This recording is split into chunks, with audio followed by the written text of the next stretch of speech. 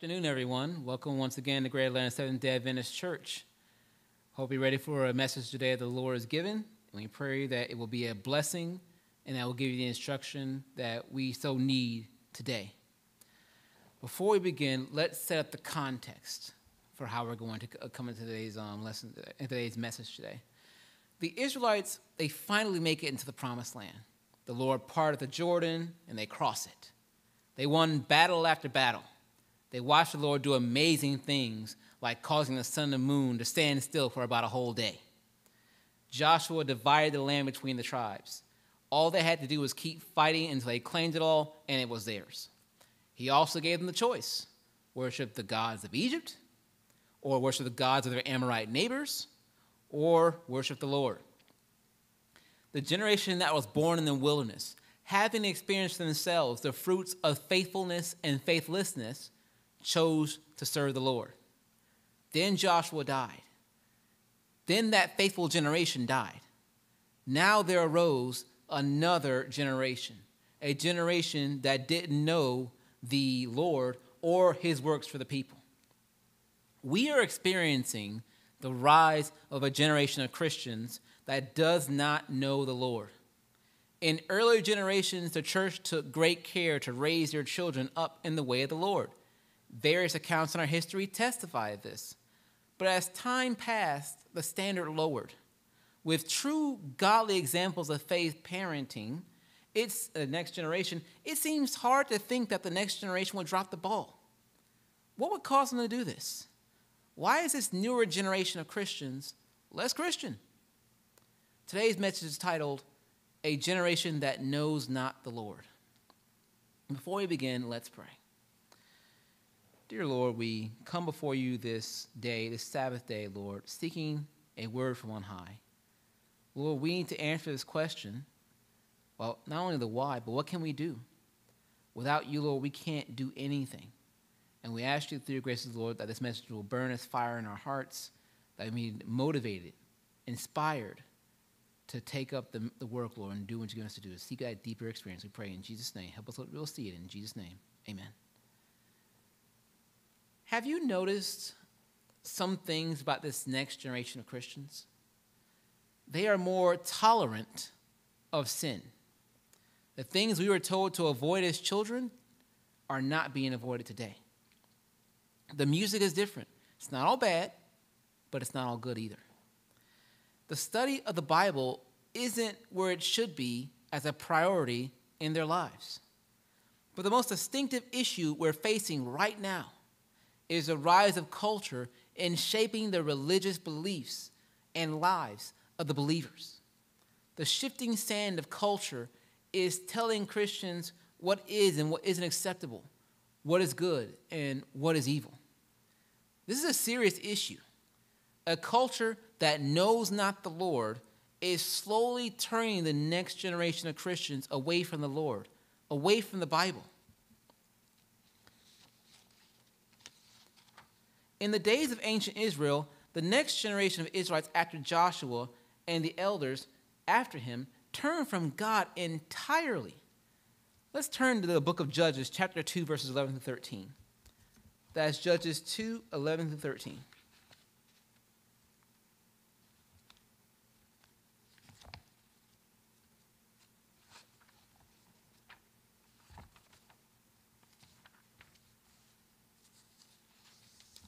And it reads, And the children of Israel did evil in the sight of the Lord and served Balaam. And they forsook the Lord God of their fathers, which brought them out of the land of Egypt, and followed other gods, of the gods of the people that were round about them, and bowed themselves unto them, and provoked the Lord to anger. And they forsook the Lord, and served Baal and Ashtaroth. Israel, that nation that God delivered from slavery by the 10 plagues and the parting of the Red Sea, found more value in the idols of wood, stone, gold, silver, and brass that did nothing to bring them out of slavery. The land that they were now living in, it did nothing to bring them into the land they were now living in. The Canaanites' ways were more attractive to the Israelites than God's. Even though God told them in Leviticus 18 through 20 that the ways of the Canaanites polluted the land. Attraction. That's what led the Israelites to learn their ways. The way they worshiped, the way they lived, the way they dressed. They were ways that were foreign to a holy people. Israel became enticed. They reached for the forbidden fruit and they ate it. They ate more and more of it. They had so much you couldn't tell them apart from the idolaters, but God could. The people bowing down to these images were his people. They were the children of faithful generations that fought for the promised land. This generation did not know the Lord. They needed to have their own experience in this faith. They needed to come to the Lord for themselves and personally experience the Lord's power to save. Let's look at a little further here in the book of Judges, chapter 2, verses 14 through 16.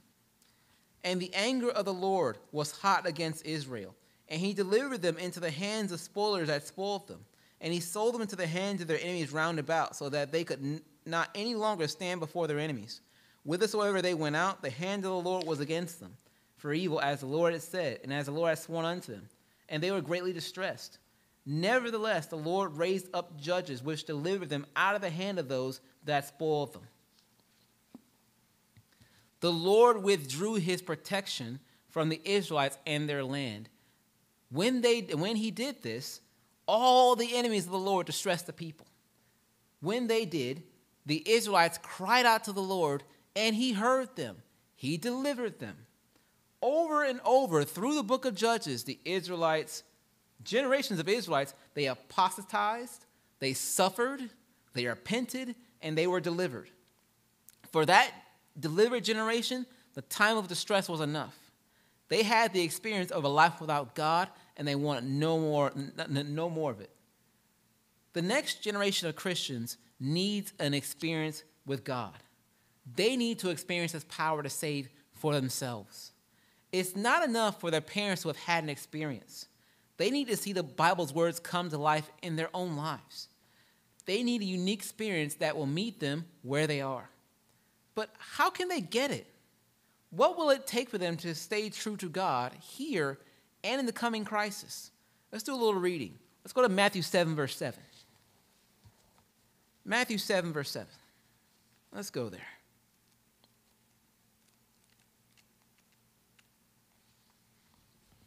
And it reads, "Ask, and it shall be given you. Seek, and ye shall find. Knock, and it shall be opened unto you." Instead of turning to culture to deepen your faith, ask Jesus to deepen it. After you ask him, you better buckle up. It's going to meet you where you are. You may be addicted to alcohol, pregnant in high school, going to juvie, tired of living. Wherever you are, if you're in need of a deeper experience, ask Jesus for a deeper experience. Let's go to the book of Luke, chapter 13, verses 25 through 27. That's Luke 13, 25 through 27. Luke 13, 25 through 27 reads, "When once the master of the house is risen up and has shut the door, and ye begin to stand without and to knock at the door, saying, Lord, Lord, open unto us. And he shall answer and say unto you, I know you not whence ye are. Then shall ye begin to say, We have eaten and drunk in thy presence, and thou hast taught in our streets. But he shall say, I tell you, I know you not whence ye are. Depart from me, all ye workers of iniquity." One of the reasons a lot of people will be lost is because they never knew Jesus. If they did, they would never turn from him. We can sit in a church, listen to every sermon, and not connect with the Son of Man. If you want to know him, read the Gospels. Who was Jesus as a person, as a teacher? How did he treat the people who hated him? Was he happy? Was he sad? Was he angry? Get to know him. Talk to him. He can hear you. You're not talking to a book. You're not talking to the air. You're not talking to a figment of what you think Jesus looks like or what you think he's like. A lot of testimonies start when people talk to Jesus. Jesus is and always will be countercultural. When sin abounded in his time, he met the people where they were, but he never took part in their sins. He didn't have to act like a publican to win a publican.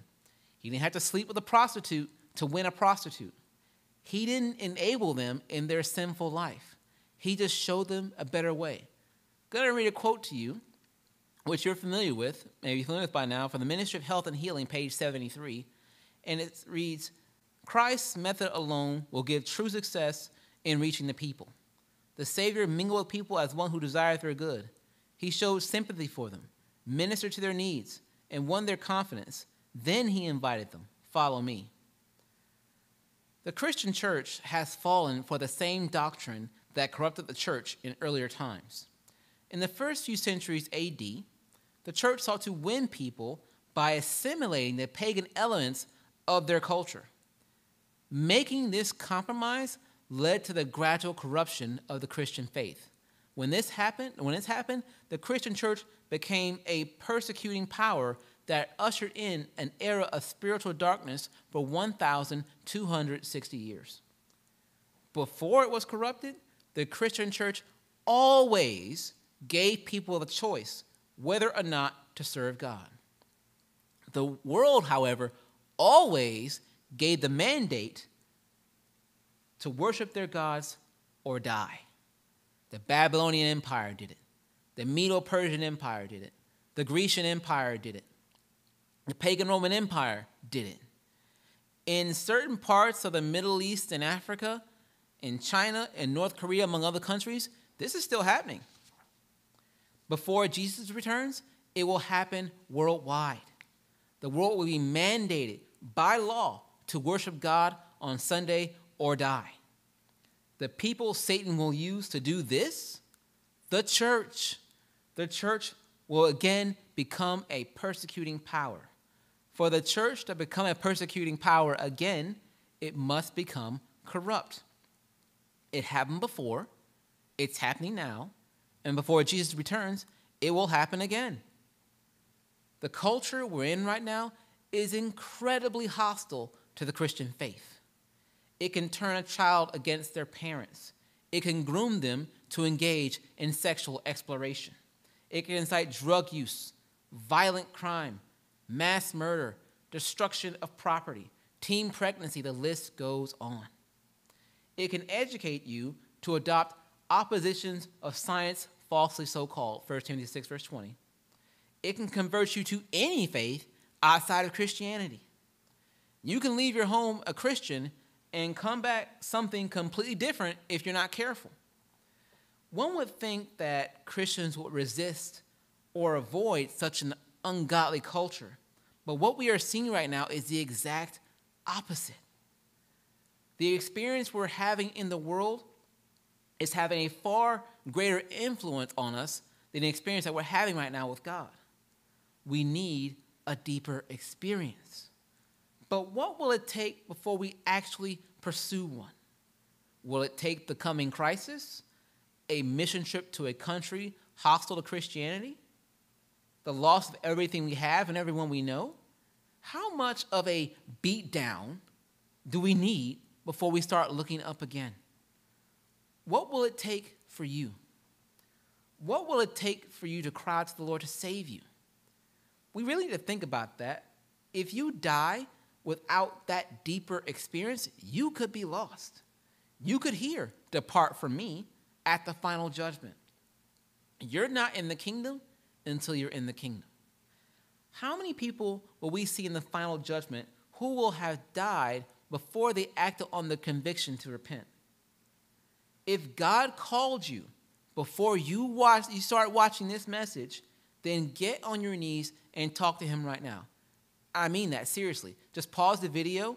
We'll be here. Just pause, talk to God, and come right back, okay? God sent saviors to deliver his people from the cultures that oppressed them in the time of the judges. The men and women God raised up to save Israel were people just like us. They had flaws, but they obeyed him. They did what he said, and when they did, Israel was saved. God saves people in a lot of ways. In the time of the judges, it took armed conflict. In our times, it takes revivals, prophecy and health seminars, genuine friendships, foreign missions. It takes circumstances that require divine intervention. It takes dangerous, sometimes life-threatening situations. Sometimes it just takes a personal revelation, a still small voice, a song sung with meaning in a worship service or online. Being delivered from trials, addictions, and crises in our finances, our health, our marriage should lead us to praise God. He made a way where none existed. Getting the answer to your prayers is a cause to rejoice. The prayer for a deeper experience with Jesus, however, not only calls for praise, it calls on us to act. We have to do something. A deeper experience with God calls on us to change something.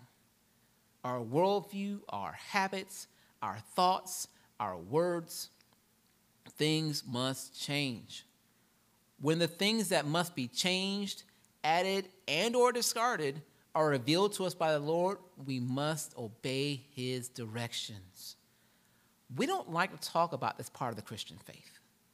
Turning from the things that we do, know, say, and think is a crucial part of our faith. Believing and acknowledging that Jesus Christ is our Lord and Savior, believing he saved us, that's the first step, not the final one, towards coming closer to God. Surrender is the word. There are things in our life that separate us from God, and we must surrender them. If the Lord is calling you to surrender something, it must be something that is keeping you from a deeper relationship with him. Let it go. Leave it be. Nothing we're called to surrender is worth more than a deeper relationship with God. It's not worth fighting God to keep. Let's go to the book of Romans now, chapter 7, verses 22 through 24. That's Romans, everyone. Romans chapter 7, verses 22 through 24. And it reads, "For I delight in the law of God after the inward man. But I see another law in my members, warring against the law of my mind, and bringing me into captivity into the law of sin, which is in my members. O wretched man that I am, who shall deliver me from the body of this death?" We want to do it, but part of us doesn't want to surrender. This is where we need divine power, divine strength to put it down. We need to pray for the strength to surrender and to move forward. Every time you gain the victory, you get more strength to surrender something else. Eventually, you'll be able to sing that hymn, "I Surrender All," with greater emphasis because you did it. A deeper experience with God means that you have to experience some things. Whatever comes your way, know that it will help you get closer to him. Good and bad things each have their role to play in deepening your faith. They will show you what you need to work on, what you need to focus your life on, what you need to learn about, etc. These experiences are not only for you. They are for the people that the Lord wants you to help. Let's go to the book of 2 Corinthians. And let's look at chapter 1, verses 3 and 4. At 2 Corinthians 1, verses 3 and 4. And it reads, "Blessed be God, even the Father of our Lord Jesus Christ, the Father of mercies and the God of all comfort, who comforteth us in all our tribulation, that we may be able to comfort them which are in any trouble by the comfort wherewith we ourselves are comforted of God." Our experiences in the faith are how we connect with others. The next generation of Christians need a deeper experience with the Lord. The current generation needs one too. The greatest obstacle to the younger generation's faith is the generation before it. We set the example for the next generation. When they see our faithlessness, our hypocrisy, our judgmental mindset, our refusal to obtain a deeper experience with God that will correct these things, we're doing more to turn the next generation of Christians from the Lord than the ungodliness of Western culture. We cannot waste any more time lamenting the decline of Christianity in the West. We need to be revived and reformed so our children can look up to us again. If you're judging your teen, stop judging your teen. If you're saying one thing and doing another, stop that. If you're being unfaithful in your marriage, in your spiritual life, you need to deal with these things. The next generation has seen and experienced our imperfections for far too long. We've played a role, whether or not we want to admit it, in making the next generation of Christians less Christian. What are we going to do to help fix it? We're watching the Christian faith change before our very eyes, and not all for the better. Bible prophecy told us that it was going to happen. The next generation of Christians, they need to have a deeper experience with the Lord, or they'll be used by the powers that be to persecute the world. That experience will help them rise above this, like the influence of this culture, that deeper experience, that above this culture that hates God, hates Jesus.